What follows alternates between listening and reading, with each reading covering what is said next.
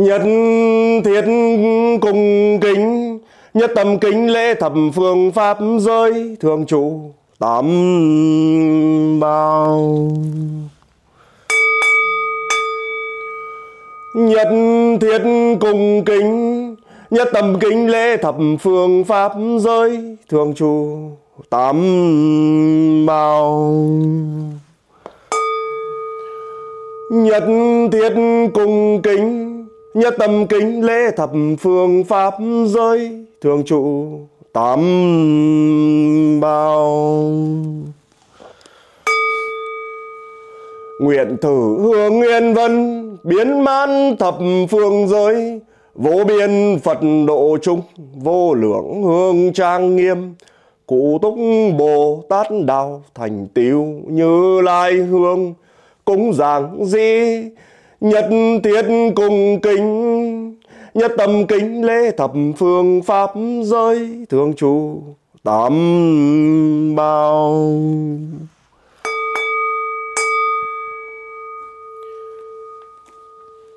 Nam mô A Di Đà Phật, Nam mô A Di Đà Phật, Nam mô A Di Đà Phật. Đệ tử chúng con kính lạy 9 phương trời, lạy 10 phương chư Phật, con lạy chư Phật 10 phương, con lạy chư Bồ Tát, chư Pháp, chư Tăng, con lạy ngài Bổn Sư Thích Ca Mâu Ni Phật, con lạy ngài Địa Tạng Vương Bồ Tát, ngài Bồ Tát Quan Thế Âm, con kính lạy ngài Đại Thế Chí Bồ Tát, con lạy ngài Đại Phạm Võng Giáo chủ Lư Xá La Phật, con lạy ngài Di Lạc Tôn Phật, con kính lạy ngài Đông Phương Giáo chủ Dược Sư Lưu Ly Quang Vương Phật, con lạy ngài Văn Thù Sư Lợi Bồ Tát, con lạy ngài Phổ Quang Phật, con lạy Phổ Minh Phật, con lạy ngài Phổ Tịnh Phật, con kính lạy ngài Thiên Thủ Thiên Nhãn, con kính lạy ngài Đại Hạnh Phổ Hiền Bồ Tát, con kính lạy ngài Nhật Quang Miên Chiếu Bồ Tát, con kính lạy ngài Nguyệt Quang Miên Chiếu Bồ Tát, con kính lạy ngài Chỉ Quốc Thiên Vương, ngài Quảng Mục Thiên Vương, ngài Đa Văn Thiên Vương và ngài Tăng Trưởng Thiên Vương. Con kính lạy vua cha Ngọc Hoàng cùng Hoàng hậu Lam Tảo Bắc Đầu, chư vị thiên quan, thiên tướng, thiên binh, chư vị thần linh cai quản khu vực này. Con kính lạy cửu huyền thất tổ, dòng họ Hoàng, dòng họ Chu, dòng họ Lê. Hôm nay đệ tử chúng con có mặt tại số nhà 015, đại lộ Trần Hưng Đạo, tổ 19, phường Bom Hán, thành phố Lào Cai, tỉnh Lào Cai. Chúng con quỳ trước Ban Tam Bảo, trước án đàn tràng, xin được cung thỉnh kính mời chư tị vị thật Phật tiền tiên thánh, cửu huyền thất tổ cửu huyền dòng họ Hoàng, dòng họ Chu, dòng họ Lê. Hôm nay đệ tử chúng con là Chu Ngọc Hán sinh 1960, Lê Thị Trung sinh 1960 tại tổ 29, phường Bom Hán, thành phố Lào Cai, tỉnh Lào Cai. Chu Thị Tuyết sinh 1962, sống tại tổ 1, phường Bom Hán, thành phố Lào Cai, tỉnh Lào Cai. Chu Ngọc Hải sinh 1964, tổ 1, phường Bom Hán, thành phố Lào Cai, tỉnh Lào Cai. Chu Thúy Vân sinh 1970 ở 035, Võ Văn Tần, tổ 5, phường Bom Hán, thành phố Lào Cai, tỉnh Lào Cai. Chu Thị Vạn sinh năm 1975 tại tổ 20, phường Bom Hán, thành phố Lào Cai. Chu Thị Nga sinh 1981 tại 012 Lê Hữu Trác, phường Kim Tân, thành phố Lào Cai, tỉnh Lào Cai. Chu Ngọc Thắng sinh 1977, tổ 15, phường Bắc Lệnh, thành phố Lào Cai, tỉnh Lào Cai. Chu Thị Yến sinh 1989, tổ 3, phường Bắc Cường, thành phố Lào Cai, tỉnh Lào Cai. Và Vũ Quốc Dũng sinh năm 1994 tại tổ 20, phường Bom Hán, thành phố Lào Cai, tỉnh Lào Cai. Hôm nay chúng con nhất tâm về trước đàn tràng, có lễ vật dâng lên cúi xin Phật tiền thiên thánh chứng giám trong lòng thành đệ tử chúng con, để cho chúng con được nhất tâm xin được đến nhờ cậy Phật tiền tiên thánh. Hôm nay cho chúng con được tiếp dẫn vong linh và cầu siêu cho cô cậu bé đỏ trong dòng họ Chu, họ Lê, họ Vũ chúng con. Hôm nay trước Phật tiền tiên thánh, chúng con người trần gian đường âm chưa tỏ, đường dương chưa thành, còn nhiều lầm đường lạc lối, còn nhiều thiếu sót, cúi xin các ngài cho con 2 chữ đại xá, xin được sám hối. Sở cầu thì tất ứng, sở nguyện thì tòng tâm. Chúng con nguyện Nam Mô A Di Đà Phật. Con nguyện Nam Mô A Di Đà Phật. Con nguyện Nam Mô A Di Đà Phật.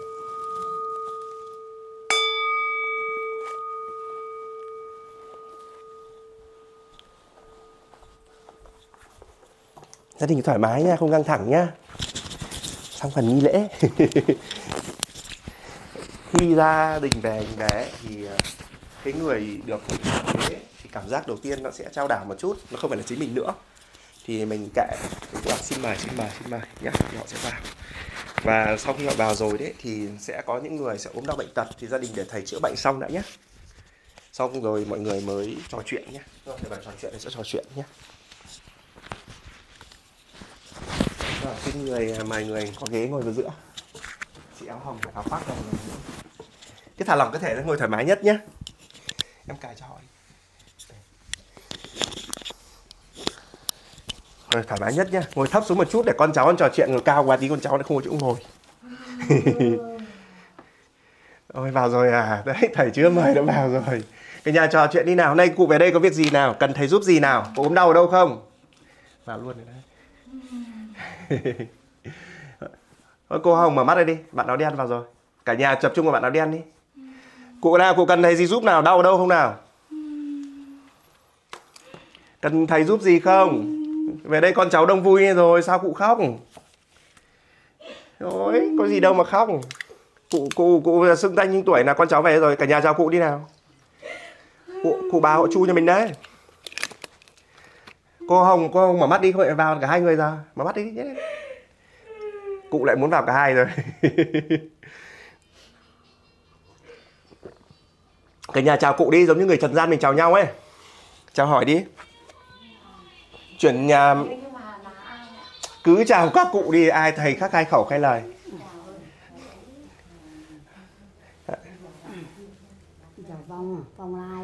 Chào cụ nhá, không được gọi vong nhá. Mỗi thầy được gọi là vong thôi. Cụ về đây rồi, cụ có đau đớn gì không? Đấy, lấy cho cụ cốc nước nào cả nhà ơi. Lấy cốc nước ngoài kìa. Cây nước ngoài kia lấy cụ cốc nước. Cụ ăn trầu không hay hút thuốc? Uống nước nhá. Rồi, lấy cốc nước nào, lấy nước đây, nước đây. Nước cây nước đấy. Lấy cụ cốc nước à. Cả nhà trò chuyện nhá, cứ bình tĩnh trò chuyện với cụ nhá. Đấy, cụ về đây rồi, con cháu quây quần đông vui này. Rồi mà cụ uống nước là cứ bình tĩnh là trò chuyện, là cụ uống nước nào. Cụ uống nước đã nha, lâu lâu không nước nhỉ.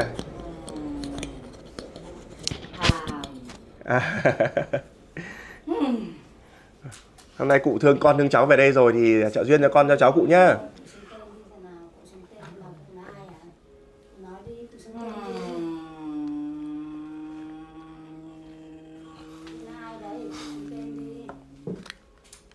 Xưng danh thế nào? Cô ơi, cô xưng danh thế nào?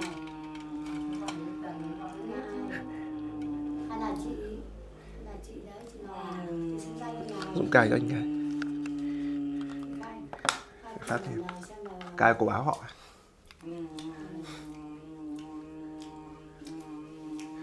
Cô ăn trầu không?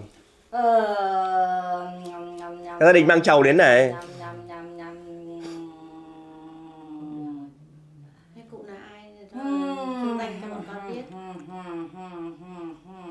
Chứ bình tĩnh người cụ tâm tư đã.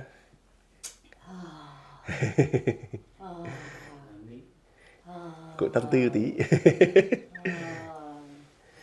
Tâm tư cụ trải lòng tí. Rồi cụ về rồi đi, cụ xưng danh xưng tánh nào, cần thầy giúp gì không?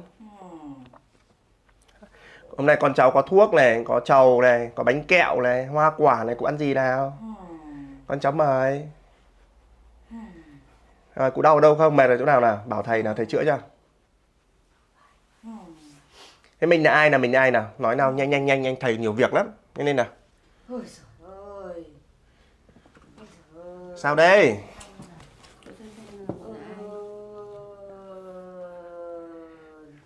Đau ở đâu? Đau thế nào? Trên đau thế nào? Cụ nào? Ai đấy? Xưng danh thế nào? Ta là ai? Cũng được thử xem là ta là ai. Danh con cháu nó biết tên, nó xưng hô nào. Nói lên thì xưng tên xưng danh để cho con cháu biết tên là còn là ai? Nói thử xem nào. Ta không là ai thì ai biết được để xưng danh, xưng tên. Để con các cháu để nói. Bình tĩnh đừng dồn.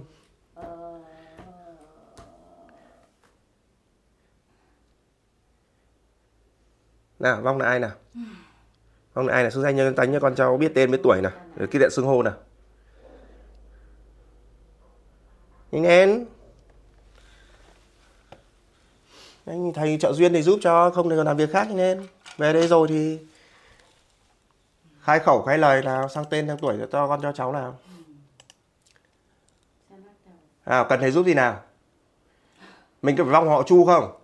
Không phải à? Thế về đây cần thầy giúp gì nào? Nói nhanh. Có phải vong họ Vũ không? Vong họ Vũ à? Họ Ngô không? À, vòng hậu ngô. Không đúng, không giận dỗi. Ngô thì thế phải không? Ngô thì thế à? Thôi về tâm sự thì Mẹ à? Mẹ đâu? Mẹ đâu ở chỗ nào không? Về dưới có khỏe không? Đau à? Đau ở đâu? đau tim. Không ai nhớ đến họ, nhớ đau tim. Thế bà đau tim à? Con cháu không nhớ đến đau tim à? Hay như nào? Con cháu ai cũng nhớ đấy, con cháu ai cũng nhớ. Đấy, ai cũng nhớ mà. Ai cũng nhắc hết mà. Lúc nào cũng nhắc đến mẹ, lúc nào cũng nhớ đến mẹ mà. Không bao giờ không nhớ đâu. Nó có cái gì để ta nhớ cho các con xem nào.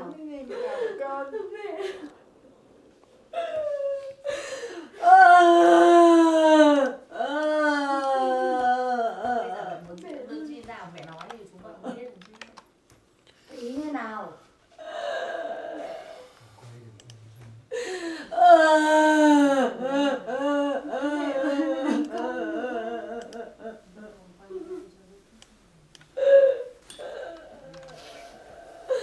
Ôi, đau lòng quá các con ơi. Đau lòng quá các con ơi. Sao không mà? Ôi, mẹ đau lòng quá các con. Ơi, đau gì đâu, biết như thế nào? Mẹ đau lòng quá, mẹ không đi được. Mẹ không thể nào đi được. Ôi, mẹ không thể nào đi được các con ơi. Giờ các con phải làm thế nào để Mẹ không làm thế nào mẹ đưa cái con của mẹ. biết mà các con thương mẹ, các con làm lớn mẹ. Các con cái gì không phải, khổ có ai trong quá. nhà không phải không? Ôi, Mẹ có thấy các con ở trong nhà có ai không phải gì không? bây giờ nói đạo gì đâu, con không nạn đi. Ôi, con của tôi nó khổ quá. Thế nào giờ xong như thế rồi thì các biết là Ôi, mẹ cứu vớt các con của mẹ đi nhá. Mẹ cứu vớt các con của mẹ đi, như nào thì cứu vớt đi. ai khổ nạn là cái mẹ. Ôi, nó thật. Có cái gì sai trái không? Mọi nhà mọi người có làm gì trong nhà sai trái không? Em ngửa cái mic này, bắt cái mic này. Em ngửa cái mic, bắt cái mic này. Đứa nào nó làm gì không? Có đứa nào làm gì hả? Ôi, các con của tôi. Ngửa lên. Ngửa cái mặt cái lên. Để sát được không? Để gần nhất có thể. Đấy. Ok.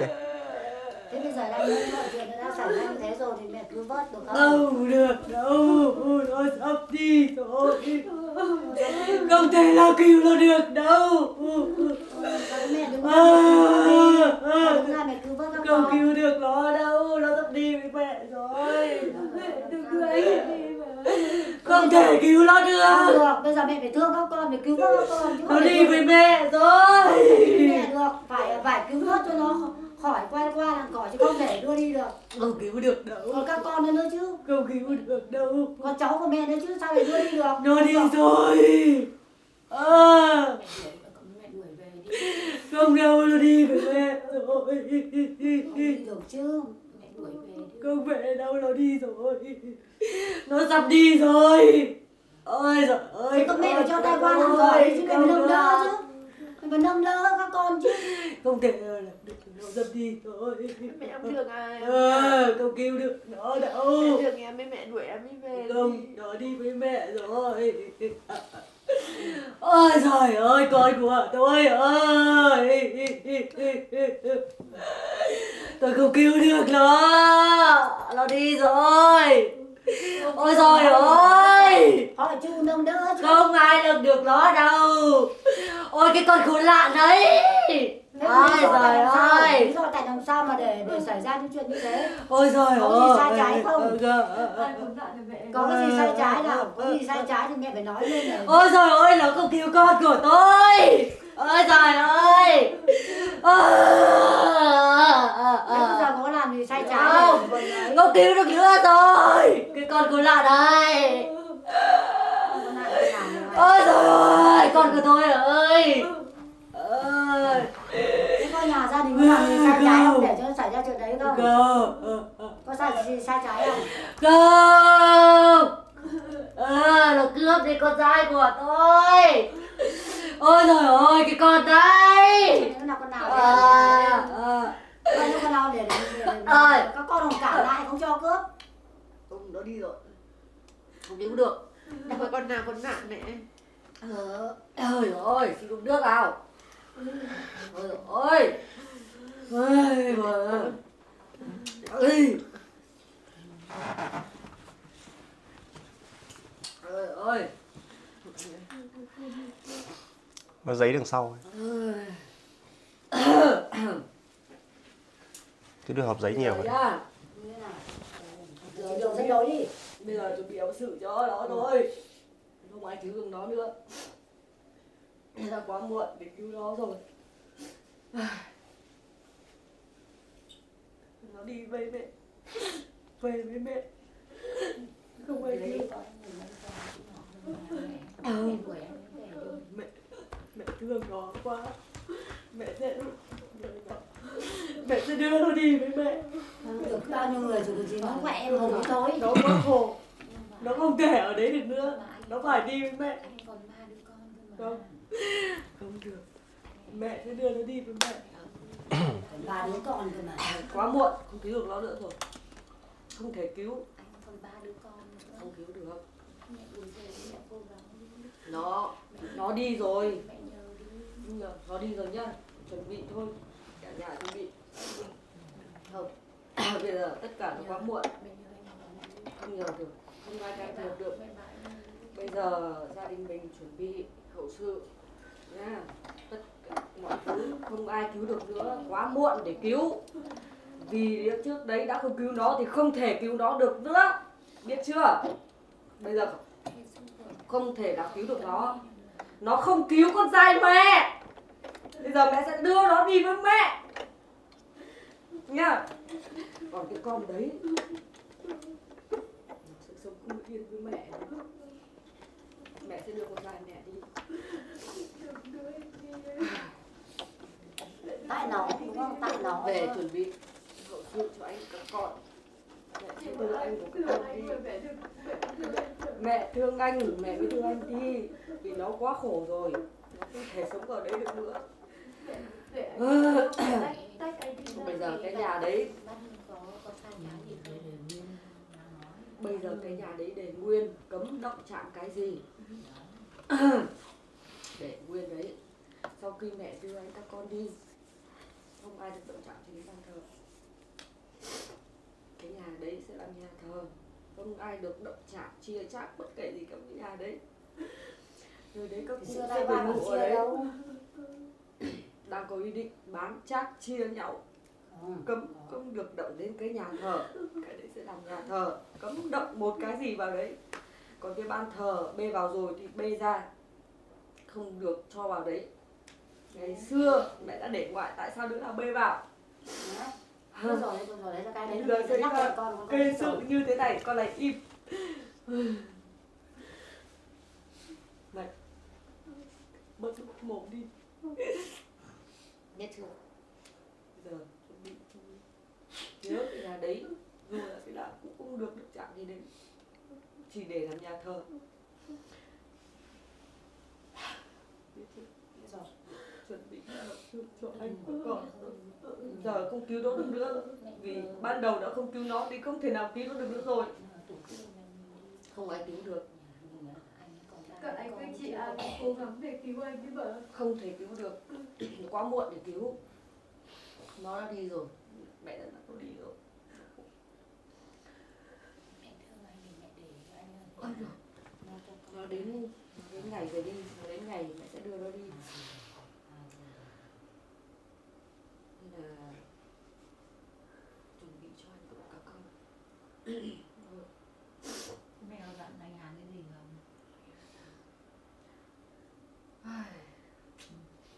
Bây giờ mẹ muốn ai ở nhà thờ đấy để Cái nhà đấy là để thờ, không ai ở hết. Bây giờ mẹ muốn ai ở nhà thờ? Không ai đấy. Trông thật cái đấy chỉ làm nhà thờ. Nhưng mà ai trông Cái chủ sẽ làm thờ của Nó sẽ đứng lên thở cái đấy. Cái chung ra nhận đi chị chung ra nhận. Cứ để từ từ nó chưa vào đây. Không, nhận lời thôi. Bây giờ khi nào mà làm tang lễ cho anh của con xong, cái nhà đấy sẽ làm nhà thờ và không cho ai ở. Nhưng mà chị làm bây giờ chị ở rồi thì mình làm sao? Cấm chỉ cho đậu trạm bán chắc cái nhà đấy. Chị chuyển sang tên của chị rồi thì làm sao? Không được. Ý đồ xấu. Cấm chỉ. Cái nhà đấy để làm nhà thờ. Không được làm cái gì hết. Không được sờ cái đấy. Không được ở đấy nữa. Quy để làm nhà thờ. Còn ở đấy tao hành cho chết. Nói trước. Đứa nào mà động cái nhà chết với tao. Nhớ chưa? Với Trung, đứng lên làm thờ cái nhà đấy. Cấm chỉ đứa nào. Mà tao nói cho chúng mày biết, động chạm chưa chắc chết với tao. Nhớ chưa? Bây giờ thì chúng con cũng muốn là đi xem mình để ra tiên khẩn cho để cứu với em. Không cứu được. Chúng con bây giờ chúng con chỉ có lo cho em bây giờ để em đi quá trẻ. Chúng con còn thì mẹ nói cái gì chúng con nhớ rồi. Dặn thì chúng con biết rồi.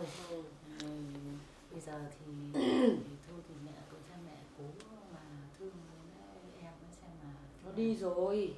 Nó đi rồi, mẹ dắt nó đi rồi, không thể nào ở đây nữa. Ở nhà tới đấy thì có bố này, có anh Hùng, có anh Toàn. Nó ở đấy không được. Không thể ở đấy được.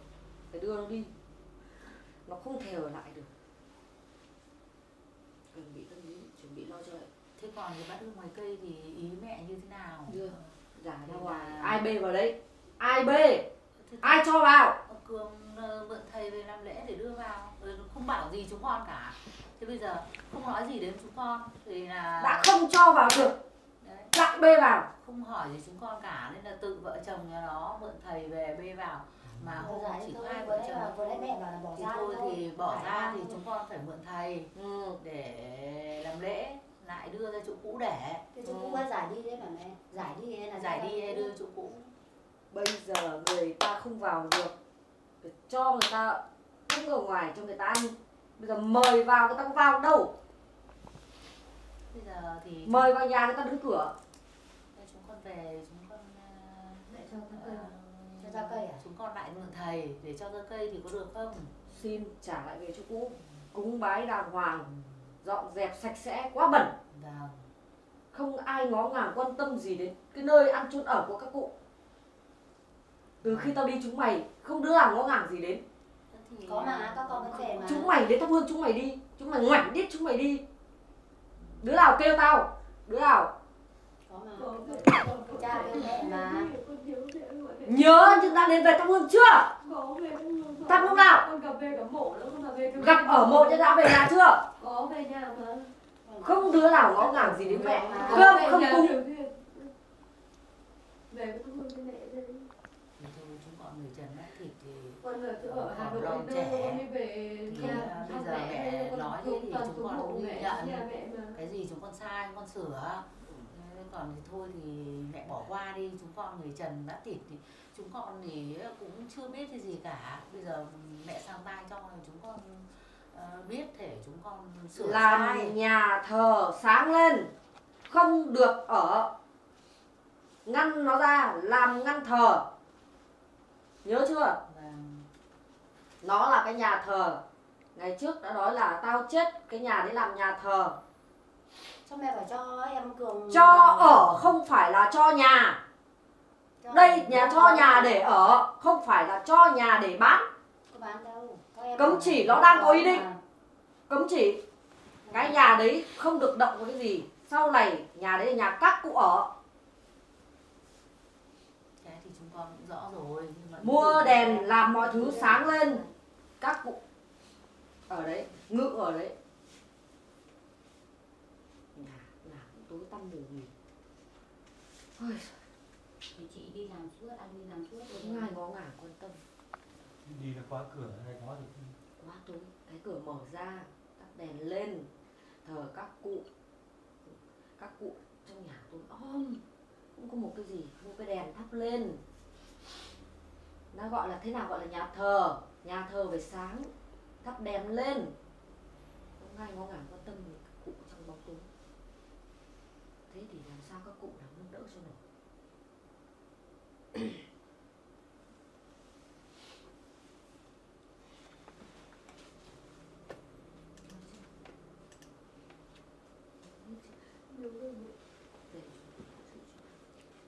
Mẹ ơi, mẹ thương em đấy đi. Không, Mẹ không em cứu về. chữa được nữa.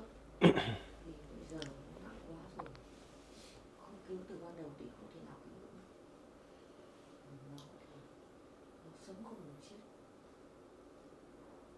Mẹ bên dưới mẹ có khỏe không? Có phải không cho mẹ về báo cho con là mẹ đỡ đau phải được trên được không? Đau lòng. Ông nhìn mà con ta đau lòng quá. Nhưng mà cuối cùng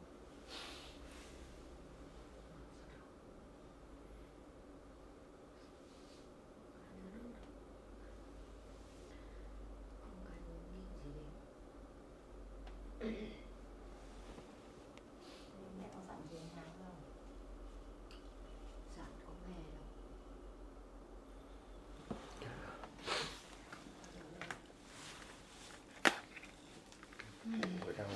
Đây. Mẹ muốn anh làm nào giờ hơn thế rồi. Sọt. Để nhau mà còn không sau này chỉ có một mình vất vả thôi, không ai cạnh được nha. Gọn nhẹ. Cứ liều liệu. Còn nước còn ta là con đường thì không ai cứu nữa.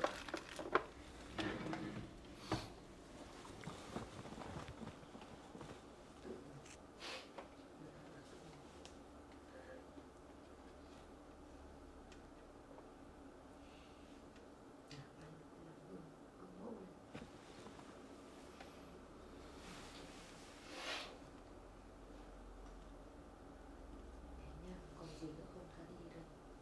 Mẹ đưa lên cho Mẹ đi nhá. được. Có gì mà thiếu không cái gì thì mẹ về mẹ bảo nhé. Nhớ về làm cho ta cái nhà thờ. Đừng không ở. Nhưng mà bọn con xin mẹ phải Không đừng được. đưa em ơi, em cưỡng đi. Nhắc lại. Chuẩn bị lo hậu sự cho anh. Cái nhà đấy làm nhà thờ. Cho ban thờ ra bên ngoài như cũ. Sửa sang sạch sẽ. Thắp sáng lên. Được chưa? Thế cái bát hương ở ngoài đấy thì là chỉ đưa Để nguyên như cũ. đưa ra hương mà phải khấn vái như thế nào? Rõ thì con Con đi xem không thầy. rõ cái bát hương ấy. Con đi xem thầy, thầy bảo là giải cho đứa mới đi để em hỏi. Thôi, trước thờ đấy rồi để nguyên như cũ. Giả ra thôi, giả ra. Cục thờ cũng ở đấy, kêu gọi thôi. Như bình thường. Kêu thì con biết kêu ai? Nếu mà con kêu thì con biết kêu ai? Có chú lại mua ạ. Thế ngày trước thầy nào làm gọi ai vào thì bây giờ phải gọi người ra. Nhưng người đấy bây giờ không làm được. Nhưng gọi tên ai vào bây giờ phải gọi ra. Nhưng mà trước là mẹ gọi về. Không, ai gọi vào nhà. Ai gọi vào nhà? Gọi tên ai vào nhà. Gọi ra. Bê cái bát thì mang ra ngoài, giả ra ngoài. Bảo cô Bây họ giờ tên gì. Bây giờ anh Cường anh bê vào bê ra. Bây giờ Cửa anh cửa có nhà rồi mà. ở nhà thôi mà nó vẫn. Xong chưa, Anh xong Cường. chưa, xong chưa? Nào ta đi đây nha. Nhớ lời ta là. Thôi bình tĩnh, mình đừng kẹo. Đừng có vỗ. Rồi lấy cho họ cốc nước đi.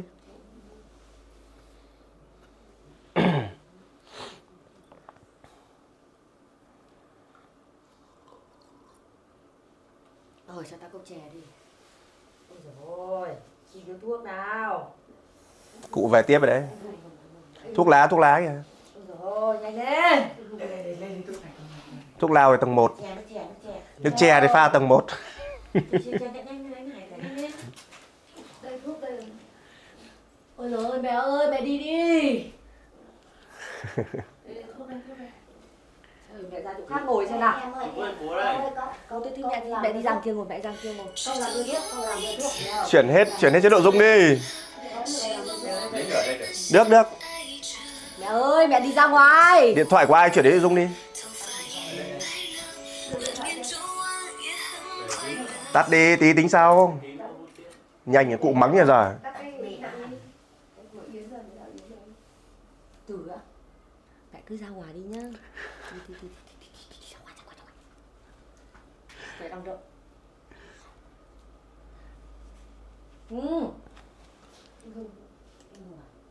Câu Anh Hùng về. Ôi. Mẹ đã Hùng. mũ thuốc như đấy. Lửa. Gạt tàn. Gạt tàn.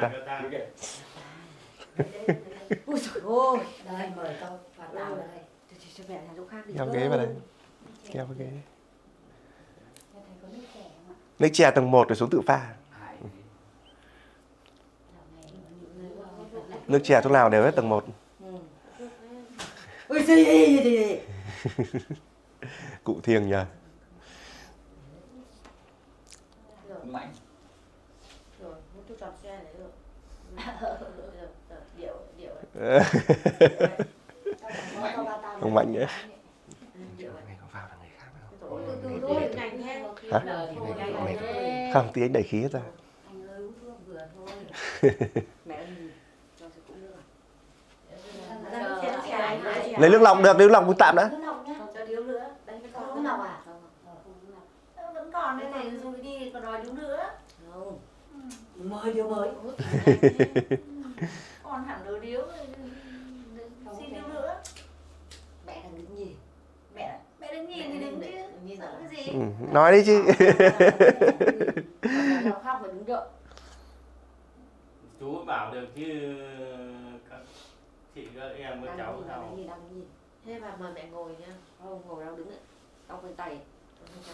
Không, mẹ chắc đi được. Nhắm đi này. Đi này đó, bà nhà mà vẫn chắc xem các con các cháu ăn mà.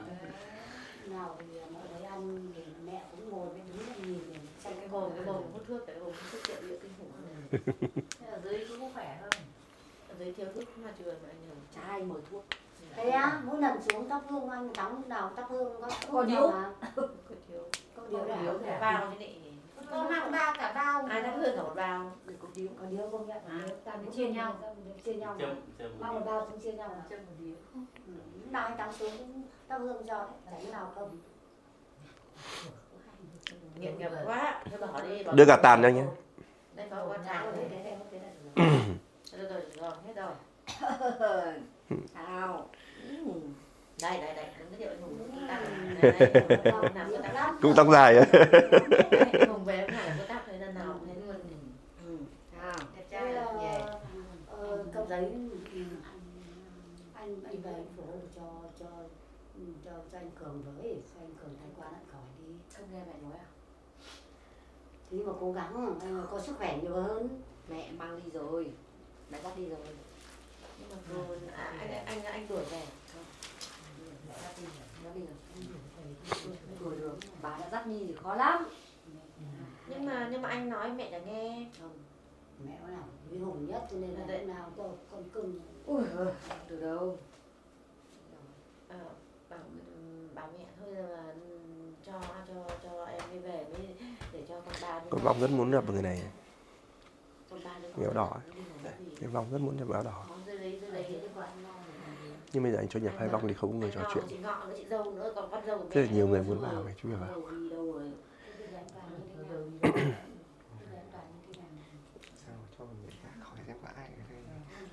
Thoải mái mà, nhưng mà bây giờ anh đưa làm hai người đều nhập vào nói chuyện được, nhưng mà ai nói chuyện với người bên này. Nhưng mà Để hỏi tâm tư nguyện vọng mọi cái. làm quan rồi. Bận lắm. Làm quan rồi. Nhưng mà hôm nay anh về anh gặp mọi người bảo xin anh là cho em Cường em đi qua tay quan nạn khỏi, mà em anh không. Rồi.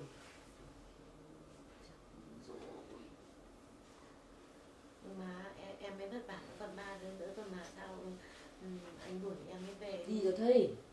Đuổi về đi. Đi rồi. Đuổi về đi. Anh Tuấn cũng nói Hải Thôi, xưa anh vẫn thế mà. đuổi về đi. bà mẹ nữa, anh bà mẹ, anh bảo mẹ. Anh bảo nên là không tiền chụp đặc biệt hơn. đây tôi xịn sò nha.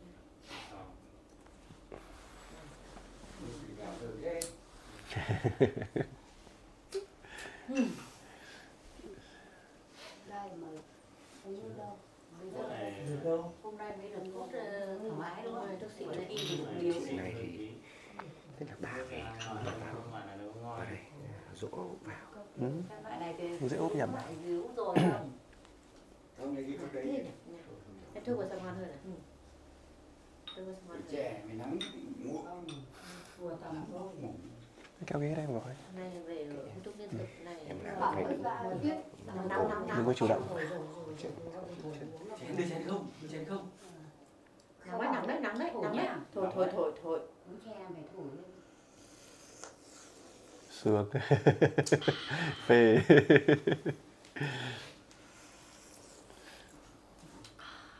Thấy đấy họ hài lòng ngay có gì đâu. Uống nước, dương cầu chỉ có thuốc nước họ cộng thích rồi.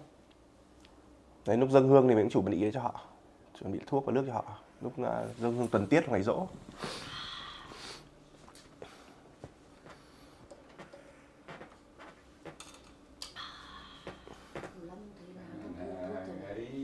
Nghe nghe à? Nghe chưa? Nóng lắm không tắt cho điếu thuốc.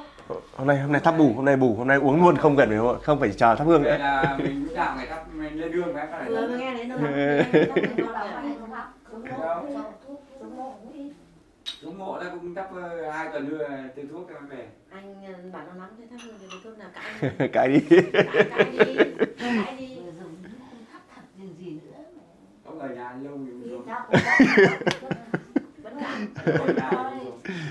Ở nhà người khác thắp thì anh có thắp Ngày được xưa mình ở nhà Thế hôm nay anh về có gì là nói với các em gai nào? Anh nó bỏ em. Đi theo mẹ về thôi. Anh thấy mẹ vậy thôi à? Thế anh không nào mẹ về thay đổi cái câu chuyện của em Cường à? Không. Cố gắng đi. Không. Mà với bà mẹ là đuổi về đi. Đây đi đây. Đẩy à? Có bố về không? Bố về không? Con bơi cả thất rồi. Bố về không? Đâu được. Bố về à? Không thấy đâu. Thế ông gì? Thủ. Ông thủ về không? Ông cụ ngoại. Ông ngoại. Sao? Ông cụ ngoại. Ông ngoại. Ông ngoại bố của bố của mẹ. Ông thủ. Ông Văn Thủ. Ông Ngô Văn Thủ. Thế á, có thế à? Ông ngoại. Có phải là cái cụ mà móng nhỉ? Đâu cụ mà hay cưỡi ngựa ấy. Không. Cụ hay cưỡi ngựa và lên rừng lấy cái thuốc ấy. Đây, ai chống ngựa ở đây? Này sao hút nữa à? Sao mà hút nhiều thế anh?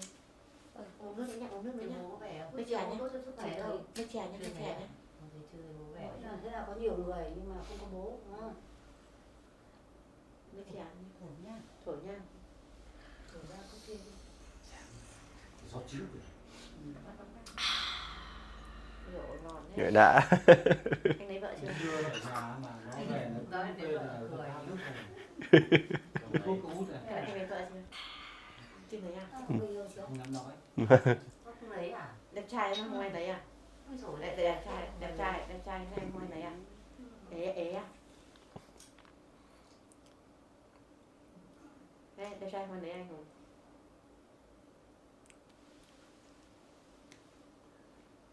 Nhanh lên một đi.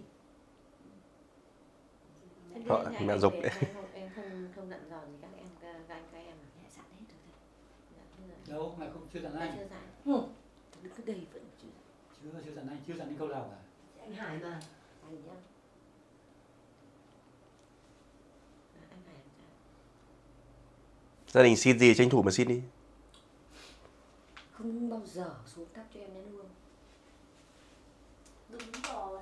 Bây giờ thì nhà nó Xuống nhìn. Quay đi. có chứ hôm nào có dỗ thì thắp chứ. Bình thường cũng vẫn dừng nó vào. Đừng cãi. Đừng cãi. Nói đúng chuẩn là đừng cãi. Đúng chuẩn. Thế rồi. Thế em mời anh về nhà em có về được không? Không à? Anh ở dưới nhà. Thế à? Lấy trên bà là trước hỏi rồi. Không, Rất khỏe. anh về làm nhà mới có mời em về mà. Mời thì được nhưng không bảo thế được. Nhưng mà có đến được không? Đến thì Đến thì không bảo được. được. Bên Anh ở đi đi à? Quan Thắng là số lần nào cũng ra phương thuốc đúng không? Ừ. Nào mời đến thuốc không nào không. Được hai ông anh chán lắm. Thế còn em? Thế cháu thì sao chú? Cháu rút kinh nghiệm, không sao cả. Mình làm lại. Ở ngoài nhà cháu thắp hương chú về không? Ra chơi thôi. Phải chơi rồi à? Ừ. Không ăn à? Không ăn không? Ra chơi bỏ. Có ăn bao nhiêu ở nhà thôi. phù hộ cho các cháu mạnh khỏe, làm ăn lên. Mấy đứa con anh Ám ấy Không phải lo. cho chúng nó Chả lo được đứa nào cả. Mà cũng không phải lo chúng nó. Cô chị Tuyên Có mà chúng nó lo lại lắm. Chị hay ốm đau lắm, cô chị Tuyên ấy. Bớt cái mồm đi là được. Có ít nói thôi mà, nhưng mà ốm đau. Nói ít thôi. Nói nhiều quá. Ốm đau lắm. Còn kêu còn đau. Nha. Còn kêu còn đau. Còn con thì em Không phải lo. Tôi phải lo cho nó. Không cần. phù hộ cho anh chị mạnh khỏe là được rồi. Không, chúng nó không lo. Chứ không làm gì chúng nó lo thầy. Chúng nó khác lo được. Không lo được chúng nó cho lo. Nó tận con gái thì nó lo cái gì. Rồi sau chúng nó sẽ lo hết.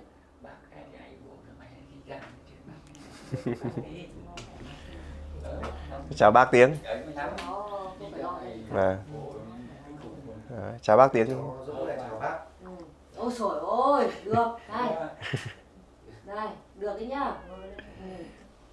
Cho điếu thuốc à? Này được này. Không lấy cái thuốc kia cho Cô đấy vừa lấy chú vào Chơi nhà. nhạc. Nhẹ nhẹ. Nhạc thuốc nhạc. Được được, đặt Cháu cháu chỉ xin thuốc. Chị có xuống nhà chú nhá. Phù hộ cho cháu mạnh khỏe. Nó còn trẻ nên là mạnh khỏe để nó làm được là tốt rồi. Sau Cháu có nhiều việc vào nhé. Ôi rồi, chưa. Sắp tới này á, bận lắm đây này. Bận là tốt rồi. Phù hộ cho cháu nhé, mạnh khỏe rồi để cháu còn đi. Hỏi bác xem đi với ai mà bận thế. Chuẩn bị đi với cả các đi với thầy. Rồi tới đây rất là bận. Để ý sức khỏe nha. Có gì phù hộ sức khỏe cho cháu Anh nghe che rồi. chở cho cháu nhá. Nó tự lo. Nhưng mà chú ý sức khỏe, đi rất nhiều. Sau còn đi xa. Nhà các cháu cũng phải lo đứa nào. Con nhà Thành. Xem con nhà thằng Thành. Thành Vũ ấy, Thành Chu. Thành Huyền ấy, Thành Huyền là thằng bé hay thằng lớn hả? Cả hai đứa. Thành Huyền gì? Cu. Thằng Cu đúng rồi. Thằng Cu. xem Nó hai đứa đấy. Lo nhất là hai đứa đấy. Ngày xưa ở ngoài 10 ấy, không phải cu đâu. Đỗ 10 này anh xưa. Ngoài ra các cháu không phải lo đứa nào hết. Với hai thằng đấy. Nó có hai thằng đấy. Các cháu đứa nào cũng được. Nhân năm học hành nào anh? Nhập à? Ui giời, chưa. Thằng đấy à, còn sơi. Còn thằng Vũ như thế nào vậy? Ngoan. Phải nào làm gì không phải tặng cháu gì thôi. Không. Con bé thôi. Con bé thôi. Nha. Con bé nó làm sao đấy? Đúng quá. Anh về anh giúp em bảo nó nhá. Nó vướng tôi nói không nghe. Không thể nào nghe được.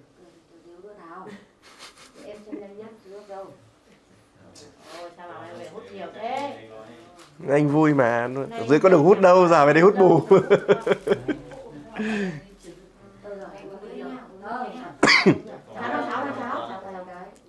Cháu đưa cháu chưa, cháu đưa cho chú Nước, nước cho bố mẹ cái bát nha. bóc nước.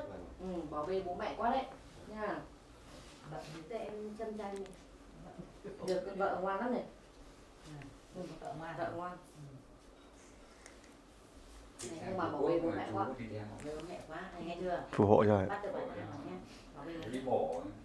May mắn. Để ý bố mẹ. Chịu khó kêu cầu chú vào, chú đỡ cho. Việc lớn việc nhỏ. Không thể dạy nó từ từ. Bác. Kệ nó rồi gì. Việc lớn với nhỏ cứ kêu bác xin bác đỡ cho hết này. Thi thoảng xuống thăm hương nhá, xin được thuốc. Cây thuốc đấy. Xin được quà có thuốc lương. Xin được thuốc. Không đắp trên nhà kêu. Thăm nhà chú vẫn về qua mà. Anh Cái đấy là giúp em cho đặt ra thành thực tế bạn là chị ở nhà. Nó chưa. Đấy là chị ở nhà. Cứ nó vài năm. Không, họ đến chơi ấy, đến dự tiệc xong họ lại về mà. Chứ không ở đấy, không ngự đấy, đúng rồi. Mình mời thì họ vẫn đến mà. Họ đi mây về gió. Thắp một cái ngày nào lên hương. Đừng không phải không thắp không nhá. Thì bên này là cứ không thắp không thích thì thắp không thích thì thôi. Đúng không? Không nào mỗi thanh người ngắt ra, cứ thay người ta đến lại đi. Thế là cái bàn thờ thủ công là ngày đã thắp ạ. Thầy qua thắp được. Giúp em nhé. Để được khách đến được khách về. Chị sớm chị xin dụng thuốc. Khách cái tiền như chắc cháu. Cái bài. Cầm nói là Ôi, cho cô ấy. vừa mới nói xong. Xin cho cô mà. Vừa mới nói xong là cái Nói ít thôi. Nói ít. vừa mới Bật thò nó mới ít. vừa mới thò Xin một là xin nó cho một cô câu mà. Vừa nói. vừa mới thò một nó một câu đó kêu mới nhiều rồi. Không phải là không có lộc nhưng không biết xin, không biết làm. Anh chỉ Làm mà không tới nơi tới chốn. anh chỉ cho biết làm. Được, nhưng mà ta thích thì ta thắp, không thích thì thôi. Khách người ta đến cửa lại đi. Sáng nào cũng phải lên hương. Xong rồi thay hoa quả thường xuyên.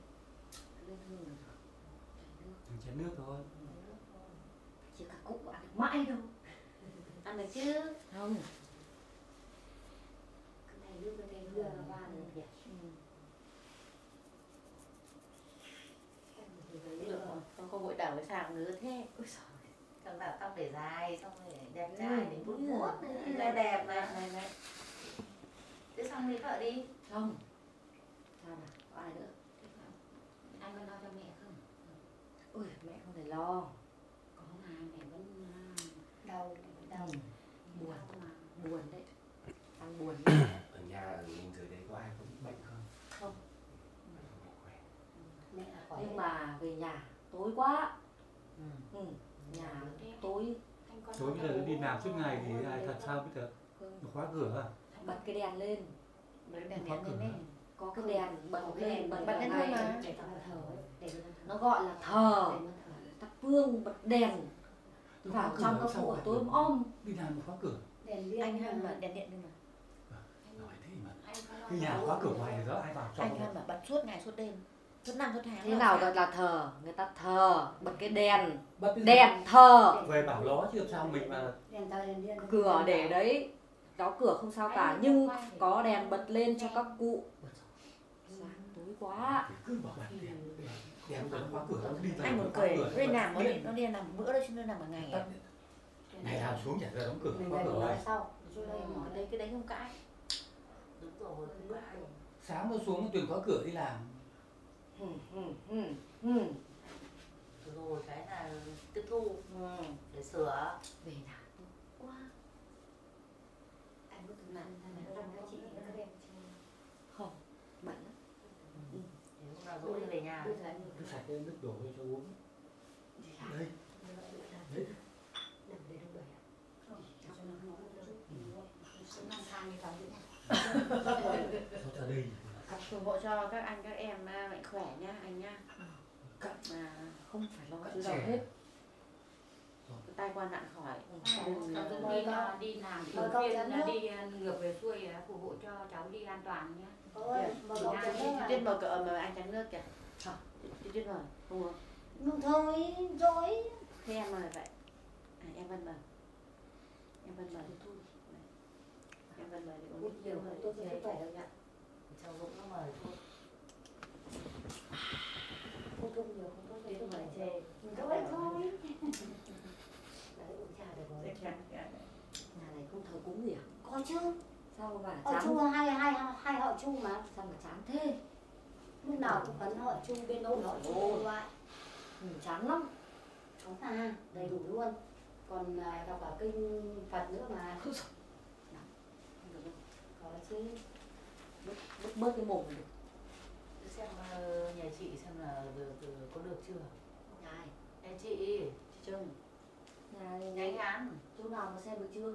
Bây giờ ở chỗ nào? Bây giờ Nhà ở đâu? Như có nhà mà xem. nhà Thủy. Ơi Trời sợ. ơi, đọc chuẩn luôn đấy. Nhà Thủy là nhà Thủy chứ. Thật đấy. Thật đấy. Nhà Huyền, Nhà nhà Thủy. Huyền. Nhà cái Thủy. Nhà Thủy. Không biết Huyền hay Thủy nhưng mà không có nhà bà này, không có nhà. Đọc đúng rồi chứ à? Thế bây giờ hai vợ chồng chị ở đâu Chuồng Chim à? Đấy không phải là nhà mình. Xem Nhà đây nhà các con. chị Thủy. Đấy là với con. Đấy là phải xem là các cháu được chưa. Thì chị nói sai. Xin lỗi.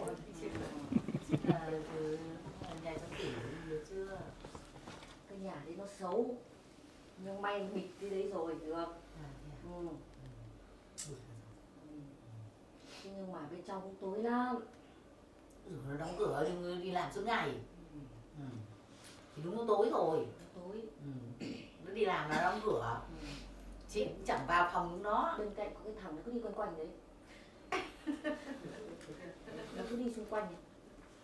Đợt trước quay là ở ngoài phòng khách nhà chị đúng không? Nó cứ quanh quanh và bây giờ nó sang kia rồi đúng không? Không, thì nó thì toàn vẫn quanh ở đấy. Đúng rồi, vẫn quanh ở đấy. Nhà em giờ thấy đúng là tại sao mà lại không lên được. Không mà em bảo Vui nhỉ. Hôm nay em lần đầu tiên chứng kiến à? Nhưng xem qua tivi à, xem qua truyền hình.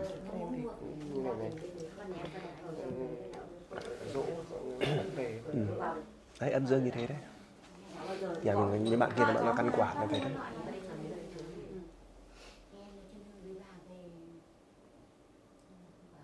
không vào được chứ. Cắt Hương vẫn gọi về nhưng không vào được. Không. Ăn mỗi nhà này. Có vấn đề gì gọi điện coi nhà. Anh đọc số đi. Số bao nhiêu? Anh đọc số bao nhiêu? À hay là anh cho mỗi người con đề nhỉ? Đó mới gì? Bạn đi. Nhờ nha. Gia đình mình ấy. Có mỗi ở dưới thì nó có vấn đề một tí. Còn các nhà khác thì không sao cả. Trong nhà này Sao mà? Nhà em hay là chị Trung? Em Trung chứ. các cháu thì bảo chúng nó thi thoảng người ta hương lên đấy là hầu như là chưa được làm thắp hương cả. Bảo chúng nó thắp hương cho mẹ nó. Chưa đứa nào thắp một nén hương nào. Mộ ở dưới mộ dưới nhà hay thắp ở nhà? Ở bàn thờ Ở nhà bà. nhà. Không. Bảo để nó xong rồi hôm qua. Hôm nay mẹ chị Ngọc về. Chị Ngọc về chị Ngọc ở đâu? Đang ở ngoài ạ. Anh gọi. Không, đang Ăn cho bà. chưa đứa nào thắp hương. Muốn lắm. Anh gọi chị Ngọc.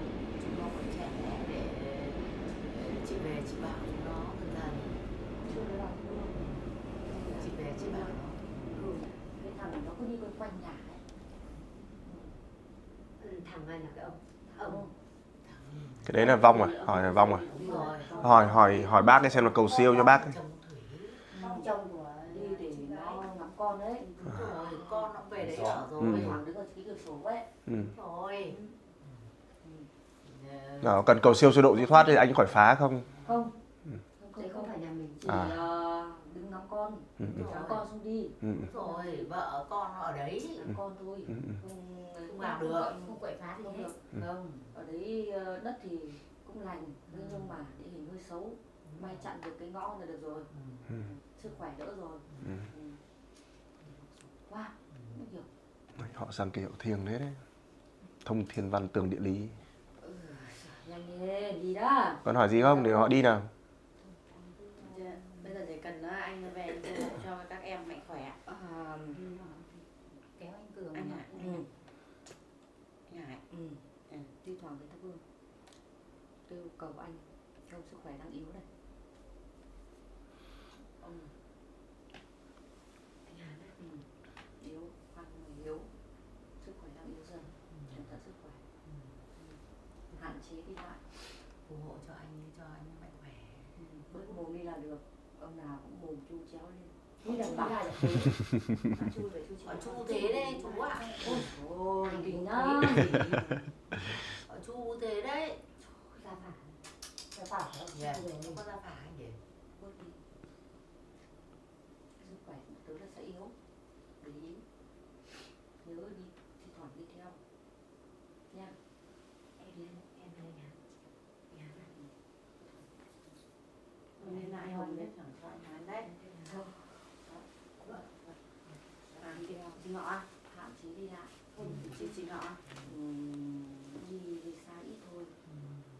Sức khỏe còn yếu. Cần phải về. Không có những cái bất chợt không đỡ được. Chú ơi cháu mời chú điếu thuốc nữa này. Cháu xin trẻ nào. Cháu Thắng này. Trẻ.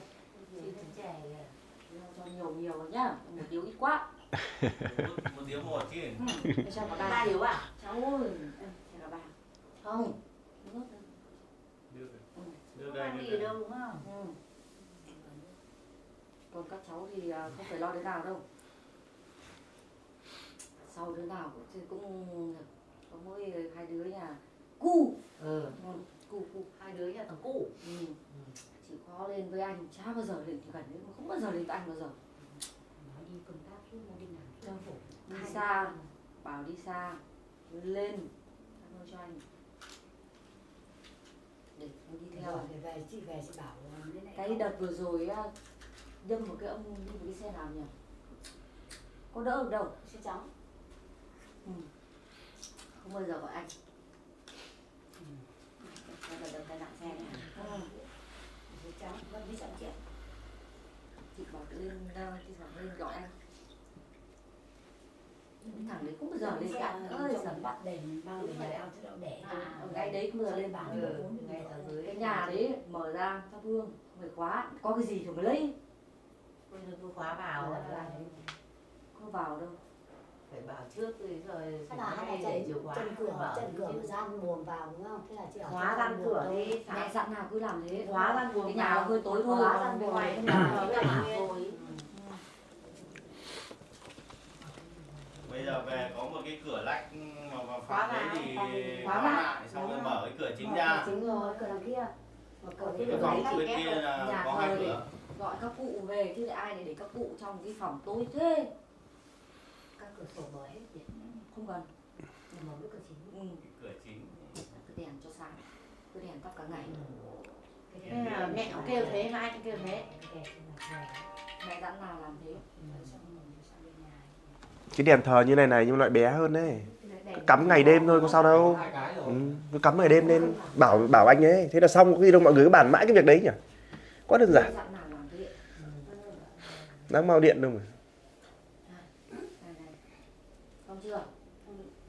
Gì nữa không? Ai hỏi gì nữa không? Anh chủ đáo quá. Nhà này có cái cháu đẹp quá. Gì? Nhà Thắng à? Không. Nhà bạn. Cái cháu đẹp quá. Có thấy cháu đẹp quá à? Đi theo chiều nó suốt đấy. Đau em phù hộ cho cháu khỏe mạnh vào nhá. Ông suốt đấy. Ông trẻ. Ông trêu à? Ông già hẳn hoi ông trẻ. Ông bác mà. Ông bác. Quá. Xinh quá rồi. Xinh quá. Chưa? Còn gì nữa không? Sao? Các anh em xin sức khỏe thôi. Không gì thì chào bác cái gì bác đi. Chào khỏe lắm nhá. Chào anh nhá. Anh chào anh nhá. Đưa mẹ về. Nhớ thi thoảng xuống thăm anh nhá. Cho thuốc trên chè cái chá này. Nhớ nhắc cu. Nhớ các cô rồi về sẽ các cô. Nhắc cô. Hôm nay nó Anh phù hộ cho cậu cu là phải đi đi lái xe. đi bình an nhá. Đi Chuyên an toàn. sang. Đi xe an toàn. Anh đi được cầu không đi theo được. Nó không gọi. Nó đi xe cứ đi Nó đi ở ngược dưới ngược. dưới mà nó còn chả thèm lên. Nó không lên nó gọi. Không bao giờ. Anh Trước chị về chị bảo em nó là đi đâu Trẻ rồi. ra là nhà thì Cậu đi. nó không lên được ý, nó bởi cứ khóa cửa.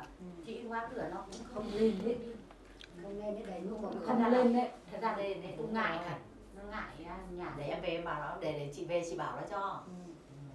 Không được. Giờ đi cho mẹ đưa khỏe. mẹ với các bố với lại các ông các bà là về dưới đấy nhá. Cả mẹ Ngọ nữa, cả chị Ngọ nữa nhá. Đưa về nhá. Cho nên đường mạnh khỏe. Rồi, người nhà chào đi. Nhắm mắt lại nha. Thằng làm cơ thể rồi.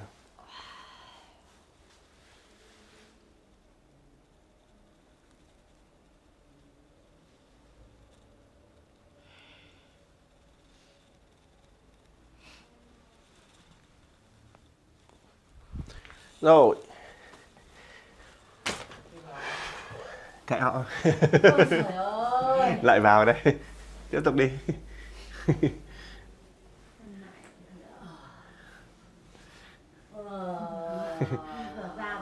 Lại vào. Người nhà mình đông lắm, đang xếp hàng, đang chờ này, đến lượt.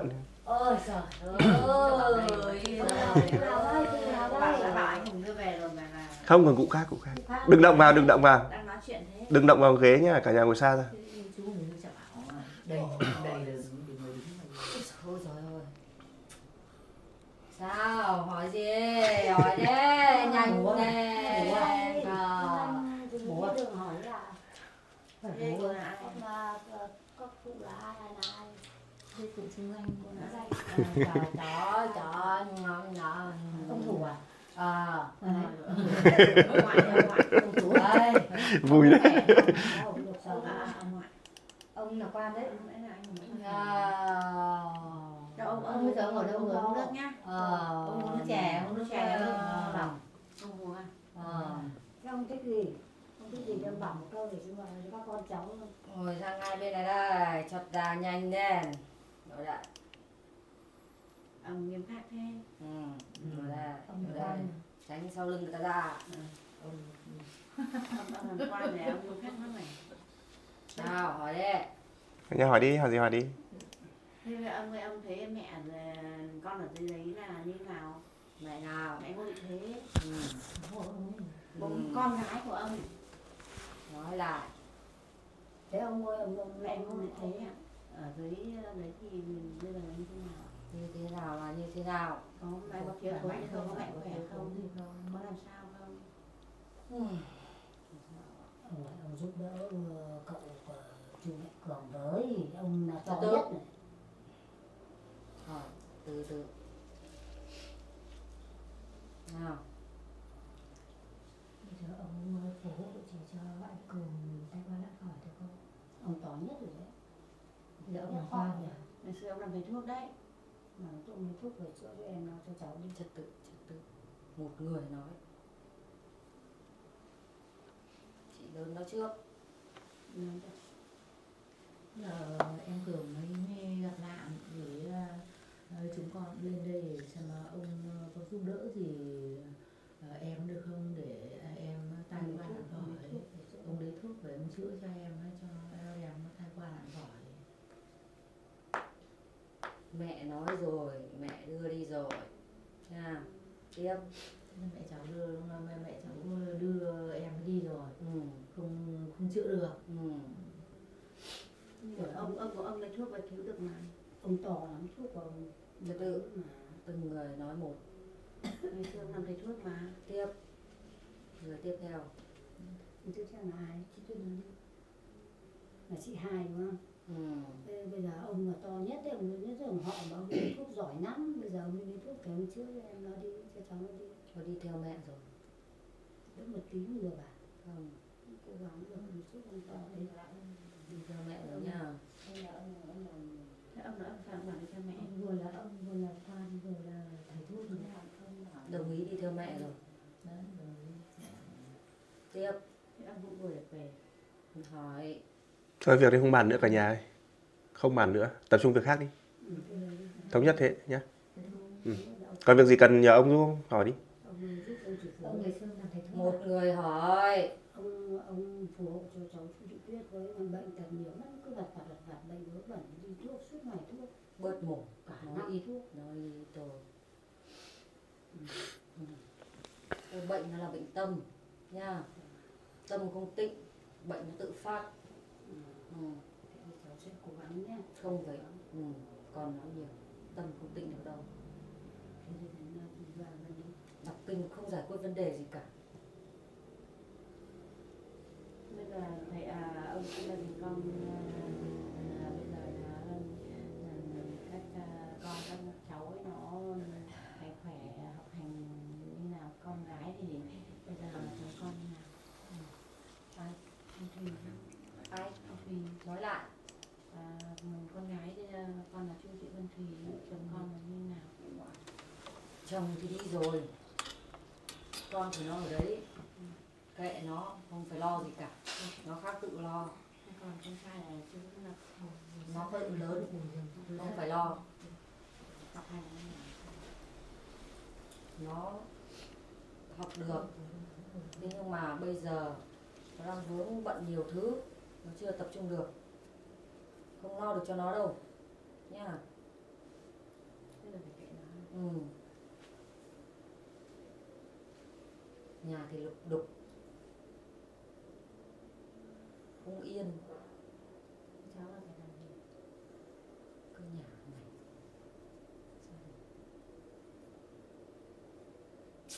Chán lắm.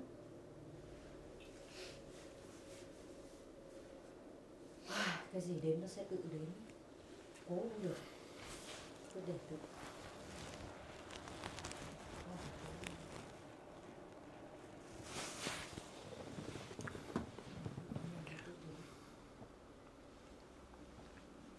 Tiếp. Cô ơi, cháu lỗi của bà ngu được thế. Thì vừa rồi cháu có chú Cường ấy, thì chú ấy bị tai nạn ấy, thì cụ ở đấy xem có Con của đó là con của Toàn, cái gì Toàn? Chu Ngọc Toàn. Thì cụ ở dưới đây xem có chữa được cho vui con với chú, còn vợ trẻ con này còn bé. Cái vấn đề nha, người ta đã quyết đi theo rồi, không phải cố. Bây giờ hãy thuận theo tự nhiên. Không ai xin, không ai chữa, vì người ta đã đồng ý đi rồi, không chữa được. Còn nói gì nữa không? Chú cần hỏi gia đình không? Chú cần hỏi mẹ thế nào không?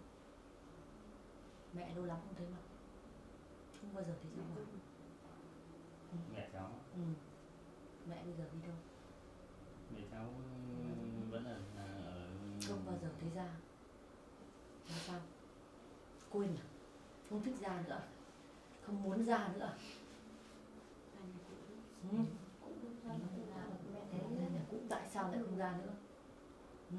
mẹ cháu vẫn thi thoảng ra. Lâu lắm rồi không ra. Ngày Tết, ngày Giỗ Quên rồi, không muốn ra rồi nhá.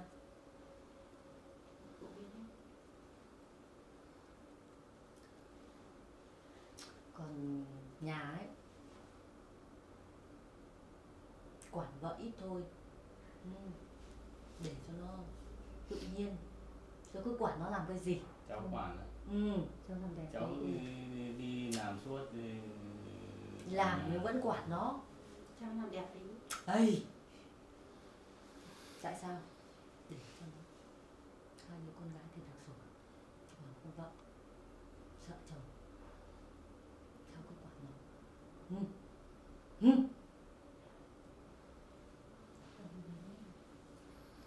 Phụ với bố mẹ nhỉ?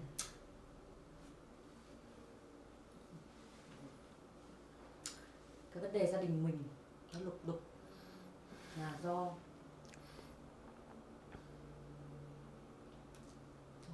cái bàn thờ nó không yên. cụ xem thì phải làm như nào thì cụ bảo các con các cháu. Mẹ dặn rồi, cứ thế mà làm nhá. Còn về bảo mẹ tại sao không ra ngoài, lâu lắm không thấy mặt. Chắc là giận dỗi cái gì,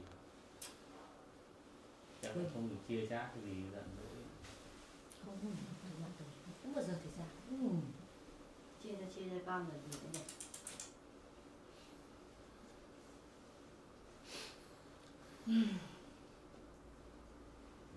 Con về con bảo Con vợ nha.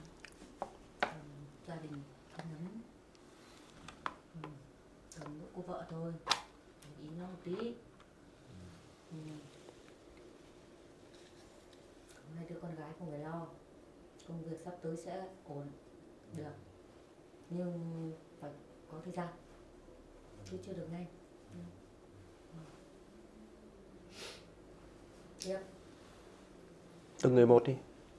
Lễ anh Hùng là Ai? Lễ anh Hùng Nói lại. ông Lễ anh Hùng Nói lại. con là Chu Thị Nga, con út của bà Thế. Bà gì? Bà Thế, bà Ngô Thị Thế. Lễ anh Hùng có nói là anh Hải năm nay sức khỏe yếu, thì ông xem phù hộ trì cho Tại hai sao ông. nó không hỏi? Thì làm em thì Không. Giữ tranh. Không phải hỏi hộ, có tâm khác tự hỏi, còn không có tâm thì thôi. Con đây cụ. Cụ gì? Cụ ngoại. Nói lại. Ngô Văn Thủ. Con lại cụ Ngô Văn Thủ. Con là Chu Phán, con của mẹ Ngô Thị Thế. Thì vừa rồi là cách con ở trên người Trần Bát Thịt. Thì nhiều cái là cũng chưa thông, chưa tỏ. Thì nhiều cái cũng vẫn còn về chưa quan tâm được về đến gia đình, với dòng họ. Thế nếu như có gì thì cụ mách bảo cho con cháu để cái cách nhất cụ phù hộ độ trì cho các con cháu. Mách có làm không? Mách làm. Chắc không? Chắc. Nếu không làm được thì sao? Thì cụ phải Nhớ nhá. Thứ nhất, bớt cái mồm. Thứ hai, đây là vợ, hạn chế ra ngoài, tránh người xấu thì tốt. Thế thôi. chứ còn phần âm thì có phải theo gì Không, mọi thứ vợ lo hết rồi, không bao giờ động vào cái gì đâu mà. Thế thôi.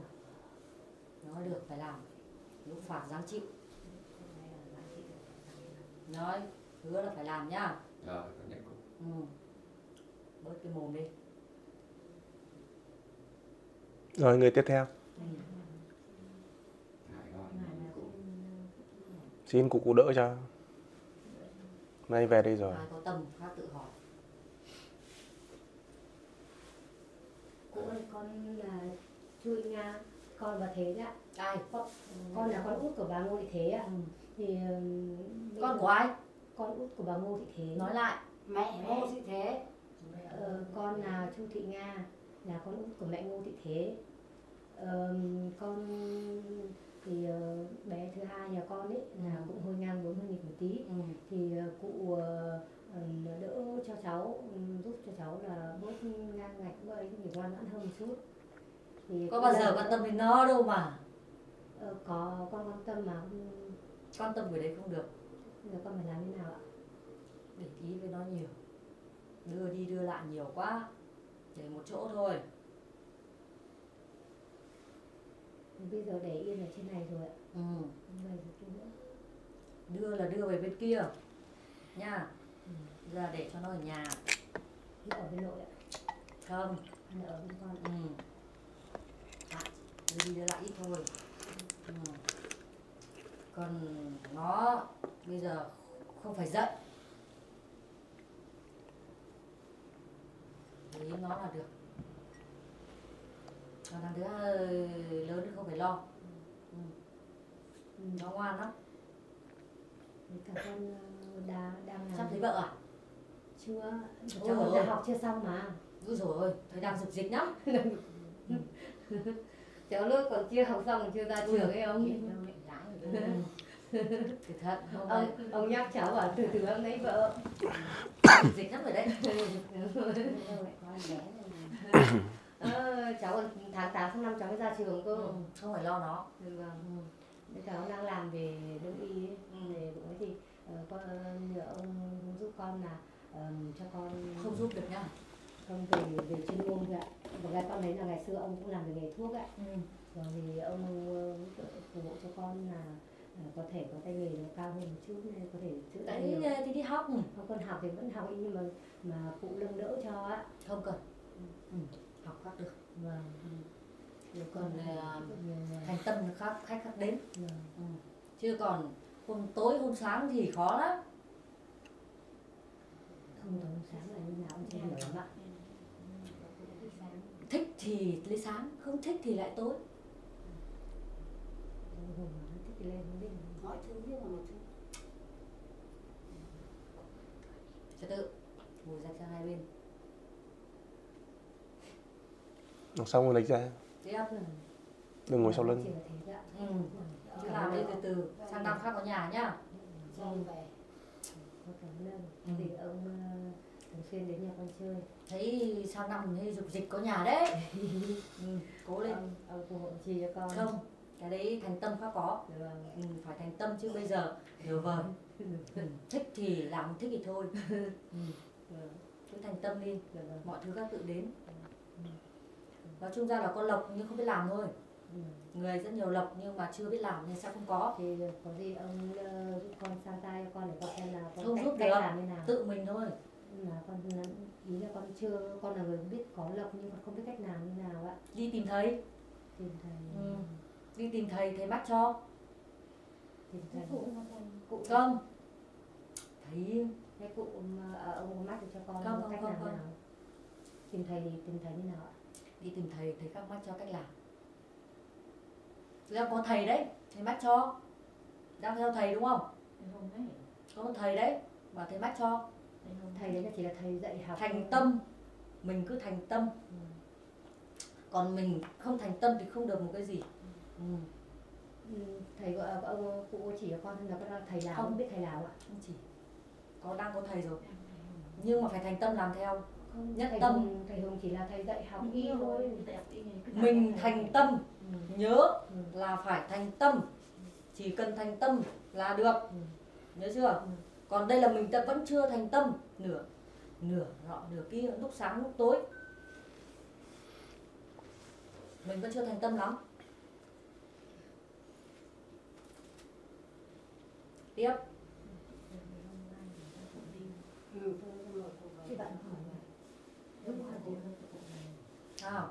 Còn có người muốn hỏi nhưng không nói. Còn hỏi muốn hỏi mà cũng mong con ngủ. Hỏi anh Hải kia nào. Có đâu người muốn hỏi nhưng không dám nói. Có vấn đề gì cứ nói đi. Còn đang vương vấn điều gì, đang lo điều gì. Cụ biết đấy, ai muốn hỏi thì cụ biết mà.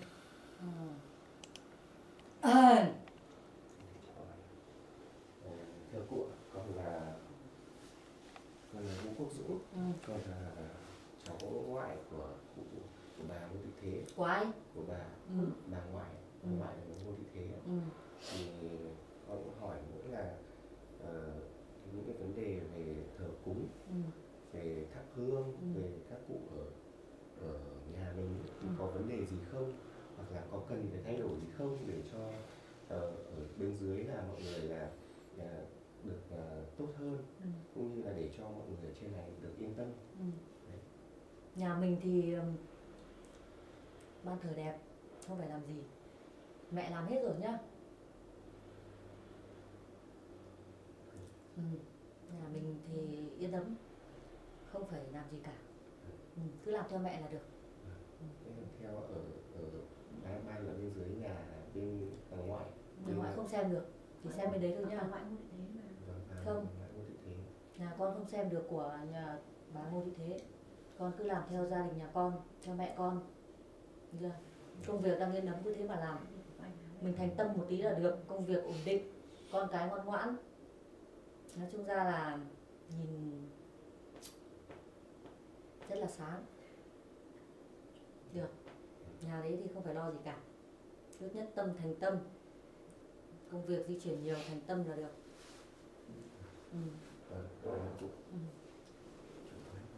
cho con hỏi thêm một tí nữa. Ai? Con chú Ngọc Hà. Con và Mẹ. con của mẹ nuôi thì thế. Thì vừa rồi em con nó có đưa cái phát hương ở ngoài cổng vào. Nói rồi đấy. Thì con muốn hỏi là đến bây giờ có phạm gì không? Phạm đây, phải chịu đây. Thì bây giờ có cần thay đổi gì không? Thì đưa ra. Phạm rồi đấy. Bị phạm rồi đấy. Bây giờ phải gánh chịu đấy. Làm không bảo ai, không hỏi ai, đưa vào. Bây giờ đang gánh chịu. Chấp nhận nha. Trật tự. Cái vấn đề bắt hương bây giờ là phạm rất nặng. Bây giờ phải gánh chịu hậu quả. Tự tung tự tác. Thì trước con nghe mẹ kể là trước cụ ở dưới là cũng là thầy phù thủy, nên con muốn Thầy bảo gì? thầy phù thủy. Nên con bảo Phạm hỏi cụ một tí là nếu như bây giờ chúng con phải làm như nào? Nói to lên. Bây giờ chúng con phải làm như nào để cho gia đình được yên ấm, mà để cho nó hợp với âm dương. Đưa ra thôi. Mẹ nói hết rồi, đưa ra. Còn phạm thì phạm rồi, không cứu được nữa nhá. Vấn đề bắt hương thì phạm rất nặng rồi, không ai cứu được, chấp nhận. Bây giờ mất một mạng người, phải chịu thôi. Cái vấn đề ở đây thì thực ra nó không nặng lắm, nhưng phạm vào rồi thì phải gánh chịu.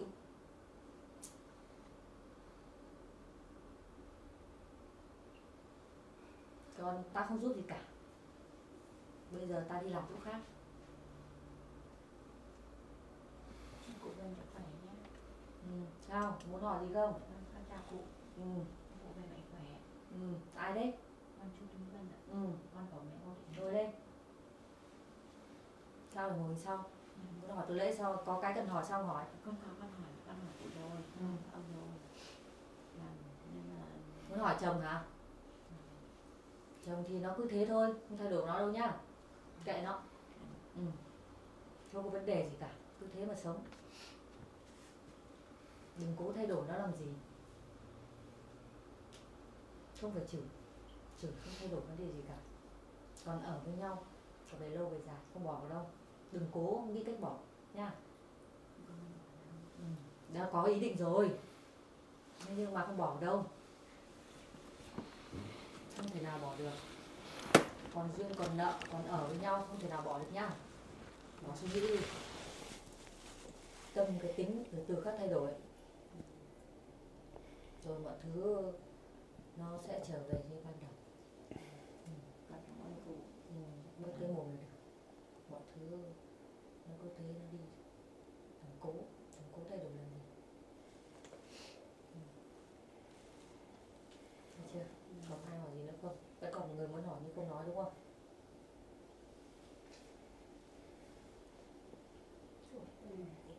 Cả nhà không hỏi gì nữa thì chào cụ, cảm ơn cụ đi.